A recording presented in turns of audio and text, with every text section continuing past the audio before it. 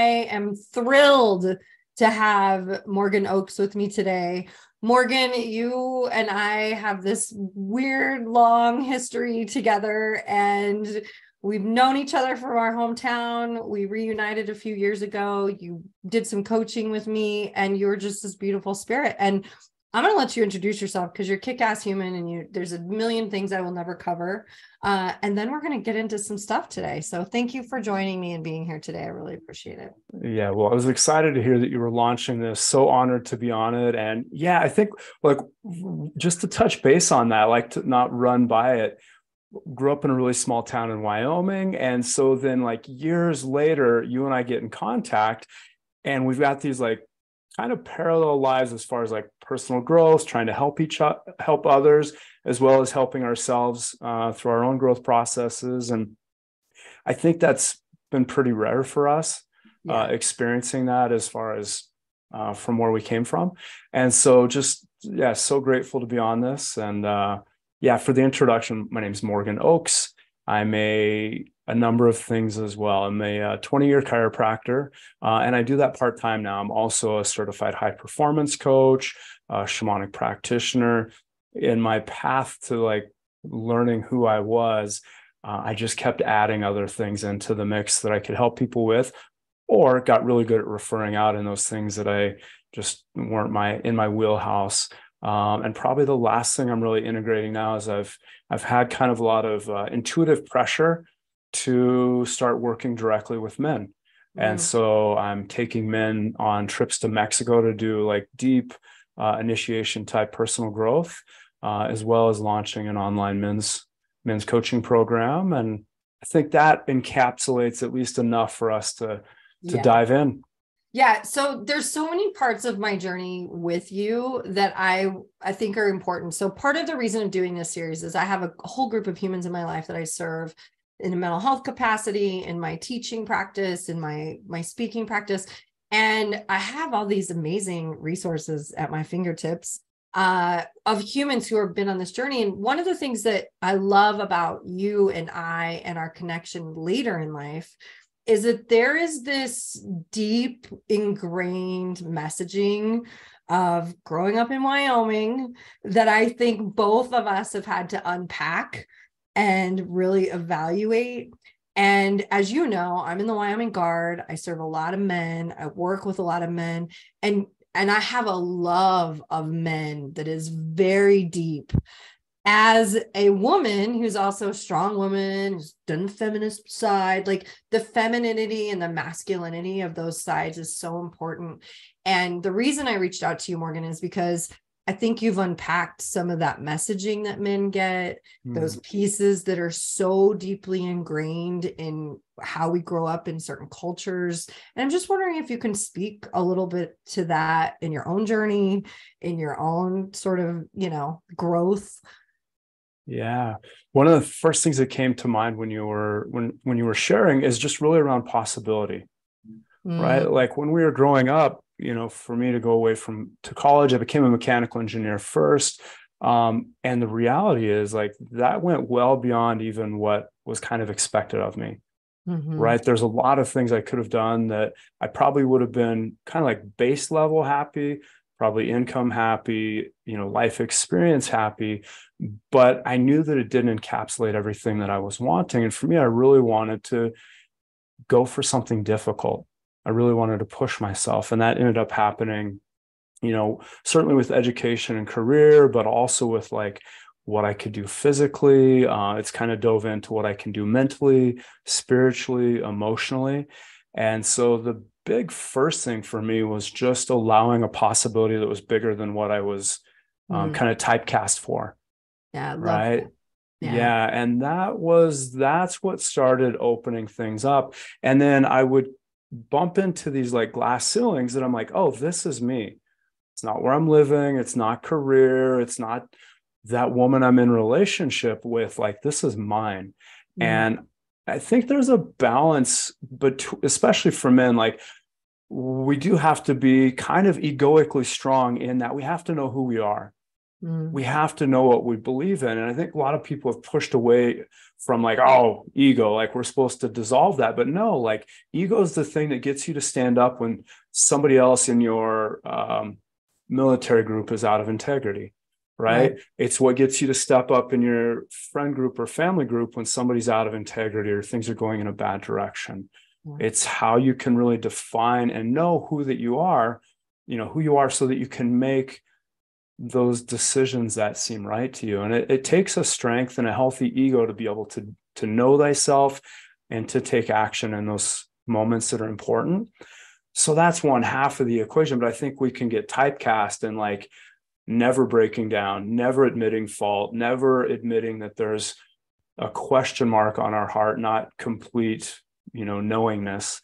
And so the other half that I've really leaned into is like when I realize that I'm plateaued, that I don't have the answers, that maybe what was an integrity in my 20s might not be an integrity in my 30s or 40s, and then starting to go after those limitations and just being courageous and curious and then seeing how that unfolds, knowing that this song that I always quote from Wyoming, when you're going through hell, keep on going. Yeah. Right. I think it's so true because a lot of people end up living in hell, relationship, career, health levels, level of mental, emotional happiness, and they just stay there. They freeze. And so for me, it's about find those places and then do what you can to move beyond them. Love that. Love. So many pieces about that. One of the pieces that I find so fascinating in my work with men is this messaging around vulnerability not being a strength, vulnerability being a weakness. And this mantra of vulnerability and strength can actually exist at the same time. Yeah. Both can be true. And I'm just curious if you have thoughts on that. I would imagine you probably have a few. Yeah. Well, background in engineering and knowing about metals, but also that crossover with the military. And if we think about a sword, right? If you create a sword in such a way that it's the hardest thing out there, it has no flexibility. And ultimately what happens is it breaks, right? So in that you need a balance between really good strength, but also kind of a softness and flexibility. And I think that's true for us as well. And that is one of the hardest places when you create this persona or ego of like having the answers, being strong, having grit, resilience, all these words that we really are attracted to through the personal growth realm and being a strong woman or man.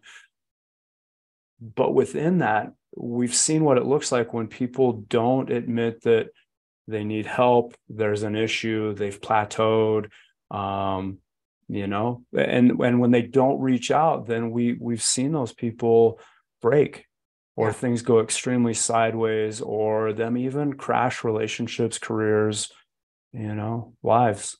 For sure.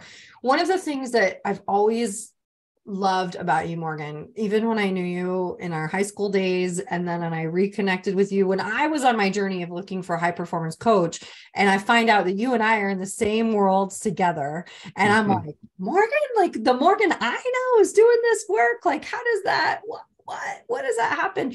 You are one of the most curious humans on the planet. Like curiosity to me, when I think about curiosity, I think a lot about you.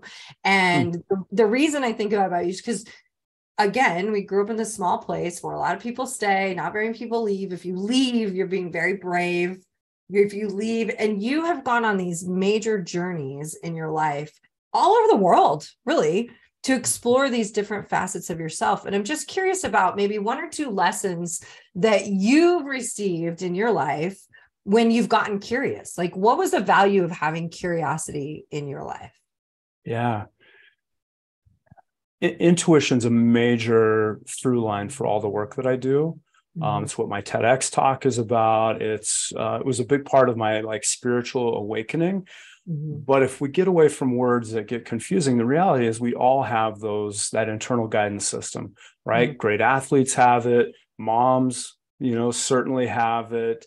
Hunters have it. Like anybody who is able to gather wisdom that doesn't come from their mind, right? And blend that. We all have access to that. So the biggest piece I think that's important for curiosity is we know those things we're interested in. Right. It's that thing like, oh, I should read that book. I should read that book. And then somebody comes to you, hey, I have a book for you to read. You should already know the name of it because you've already been thinking about it. Right.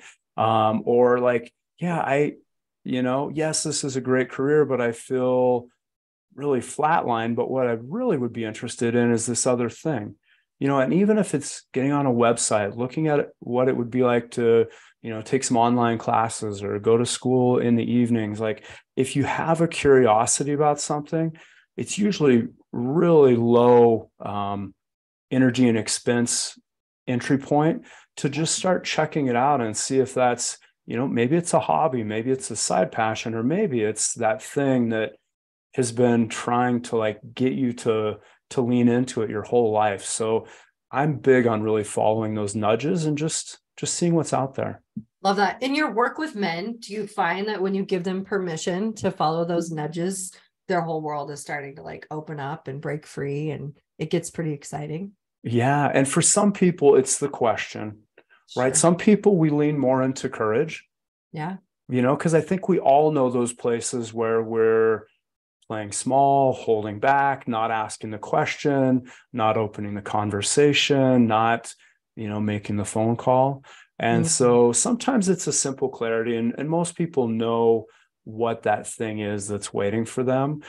Sometimes it's really realizing, oh, I think I'm strong. I think I do all the things I want because maybe they have, the relationship and they've got the high paying job and they're like, I'm courageous. I do all these things.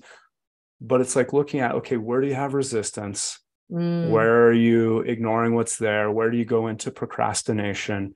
Right? Looking for some of those more subtle things to show us where there's a lack of courage. And sometimes if they don't know where that clarity piece is, we all will probably know where we're not being as directly courageous as we could be. Yeah. Right. So between those two things, I do find that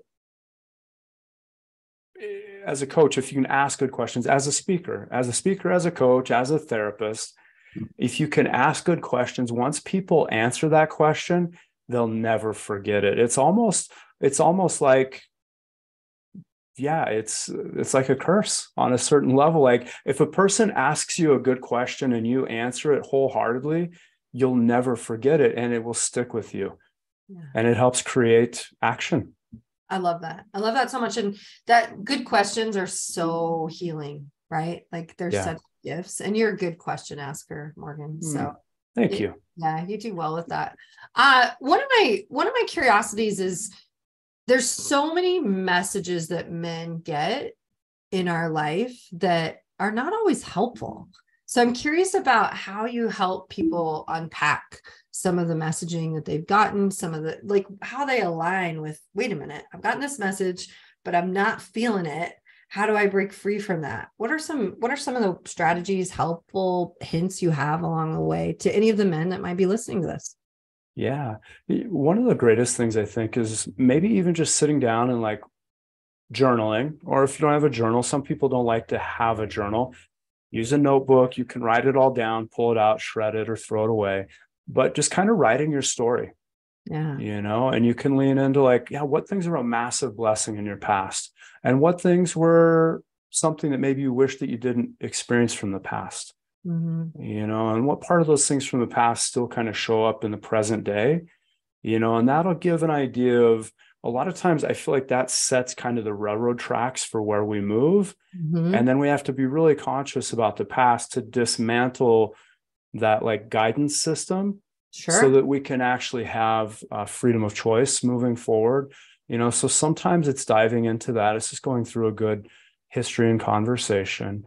And I think most of us, I like the statement that 80% of everything's always working.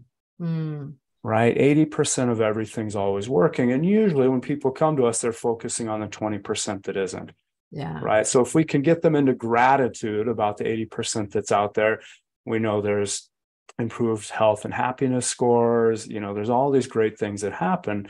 But then again, if we look at that 20% that's not working, it might feel like a plateau. It might feel like a place that you're bored. It might be a place that you show up as boring. Yeah. It might be a struggle. It might be that thing that when it comes up, you'd rather choose Netflix, a substance, scrolling through your phone.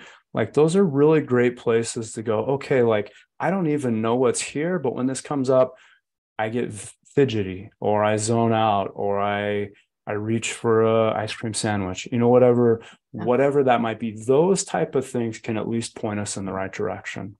Love that. Love that. So one of the pickles I have, so I do a ton of work with educators. I do a lot of work with women educators. And I've been going down this road of boys in classrooms and how we tamper their energy a little bit, or they're too active, or they're too busy, or they're too this or too that. And I often say to the mini educators, I'll say, what are the messages we're sending boys that are now playing out in our marriages? Where we're saying, you're not open enough. You're not giving me enough to talk about, when they got these messages when they were really little, like I'm too much now. So maybe I got to rein it all in later. So I think a huge piece for me in my journey is, how do we help women also love men for who men are? Mm. And I'm wondering if you have any insight or any thoughts about just some things to help women in the journey of men becoming men. Yeah. Right. Wild question, right? Yeah. I think this will apply to everybody. So when I lived in Seattle, I lived up there for a decade, and they had these amazing places you could go do like a foot soak. And they would also do like reflexology, but they would also give you a full body massage and truly like beat you up. And there was definitely a language barrier there. And they would do this thing where they would like pull the hair back, and it always felt like it was pulling all my hair out. And it would kind of hurt more than anything else they would do. And the only time that I actually said, hey, could you do things a little bit softer? It like ruined the whole rest of my experience. It's like I had asked them to be different than who they were. Mm. And then the whole rest of the time, they played small. Yeah. Right. And I'm not saying like, when I've people come to my chiropractic office, I'm like, please tell me what's not feeling Of good. Right. I course. want clear communication. But, if you think about communicating with the unconscious mind, like that's unclear communication. Yeah. Right. So when you tell somebody, be different, be smaller, be quieter, be smarter, be skinnier, like whatever it is, men or women, when you ask them to be something other than what they actually are, they start trying to dance to something that's not them, consciously or unconsciously. And then I think we can lose the beauty of who they are. Yeah. I love Yeah. that. Yeah. And, and to be honest, like I moved a couple of years ago, like my income went down by 80%, right? I knew it was the right move. It was the right woman. I was coming back to Colorado. It was a massive blessing. All signs were yes. And yet it was still difficult. Sure. Right. And I would find myself tired, stressed, all of these things. And my fiance, Stephanie, is just like the most vibrant, energized, like the two of you would love each other, right? So upbeat and happy and joyous. And one of my mantras for a while was just don't be a dick. Right. Like don't squash her happiness. Don't rain on her parade. Like show up, be a good listener, ask good questions, And I think if all of us can really realize there's this whole other life happening outside of us, and just really embrace people for who they are, and then celebrate the things that they're into. There's mornings I wake up at like 4 a.m. and I'm like, I can't sleep. I'm gonna go walk in the forest. And sometimes I come home, I've like climbed into the river at like 5:30 in the morning, and I'm like, there's this little bit of a wild animal piece of me that I'm so blessed still comes out. Yeah. And I know a lot of people would judge that, make me wrong, don't do that, and like Stephanie loves all of the craziest things about me. Yeah. And so it's been really freeing to be like, oh, I need more of that in my life. So that I think is key. And I would imagine also like someone can love all these parts of me in my life. Yeah. What a gift. Yeah. Yeah. She doesn't have to sign up to go put her feet in the river at 5:30 in the morning, right? But she can go, I love that about you. And maybe she does sign up for that. Yeah. And she doesn't have to, right? Like that's, to me, that's such a beautiful way of saying, like, I can be wild and I can be this huge person and I can have all these different parts of me. And I can also have this partner that may not have all those different parts or may have different parts that I also see value in. Yeah. Yeah. And I had it described to me at one point like this, like, the idea of these like two universes like coming together. Mm-hmm. Right. And realizing like, I feel like I know so much about her, but realizing I know still just a percentage of her. There's still stories that come out that we've never heard before. There's still behaviors that I notice that I'm like, I've never seen that before. Right. Like, so I get to stay curious. I get to support who she is. I get to be, curious and interested about the things that she's into and not like judge her, not shame her, not try to make her be different. Yeah. Truly the idea of like, I want for her what she wants for herself. Right. And when she does those things for me, which she does, it's just made it so easy to have more possibility in my life and truly get even deeper into who I actually am, which then raises energy, joy, love, compassion, all the beautiful things we actually want in our relationships with people. Yeah, I love that. Love that.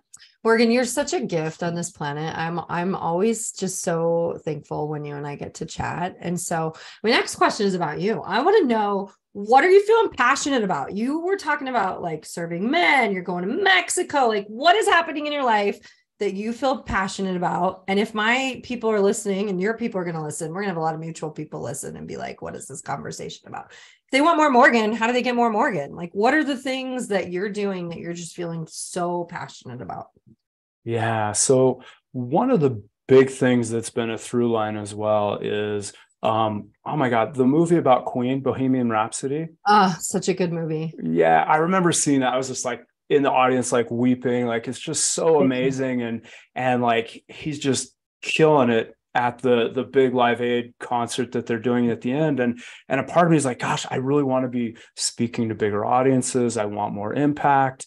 And the message that was really clear that I received was like, you can have that so easy through social media, right? It could be 10 people at a time, 100 people at a time, 1,000 people at a time.